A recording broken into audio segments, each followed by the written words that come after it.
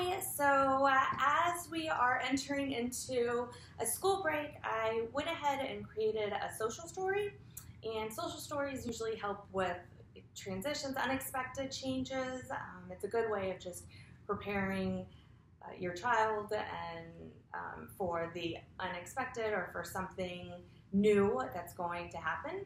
So I created a social story about a school break. And I'm going to read it, and you can always make one at home, you can illustrate it, but it's a simple story that is created in the first person, okay? So let's get started. My school break. Okay. I will be out of school for some time. I will spend time with my family, work on fun projects, and read and have lots of fun.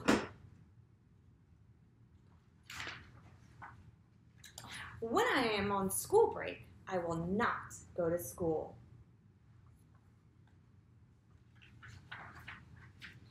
When I am on school break, I will do some fun activities that my teachers made for me.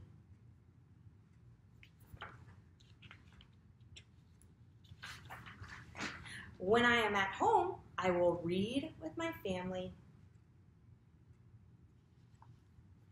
Ooh, look at them. He's reading so well. Look, he's sitting there and he's studying the book.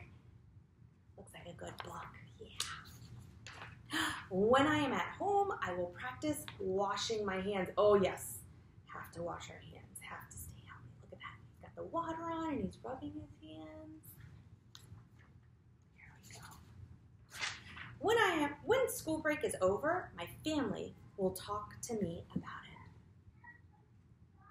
So your family will let you know, oh, school break is all done. When I go back to school, I will see my school, my friends, and teachers. There's our building. That's our school. That's the front of our school.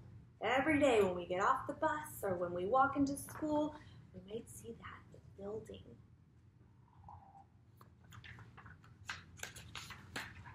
I will have a great school break with my family, and I will be happy to go back to school and see all of my friends and my teachers. When it's time to go back to school, we have to remember to go to bed on time, brush our teeth in the morning, get dressed, and then we'll probably get on the school bus or in our cars. And then it'll be time to come back to school. All right, friends, I can't wait to see you all. See you soon. Bye.